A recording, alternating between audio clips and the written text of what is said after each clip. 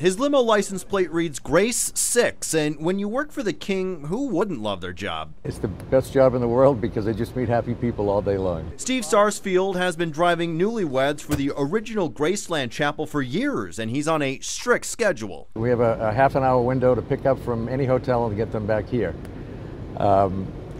That light is adding 10 minutes to every ride. Steve's talking about this light at the Sahara Bridge and Industrial. He says it's turned his Graceland commute into a hellish ride. My passengers have said, is the traffic always like this in Vegas? And I tell them, no, this is just because of the Project Neon. Contact 13 has learned Project Neon, the state's largest and most expensive construction project yet, is only partially to blame.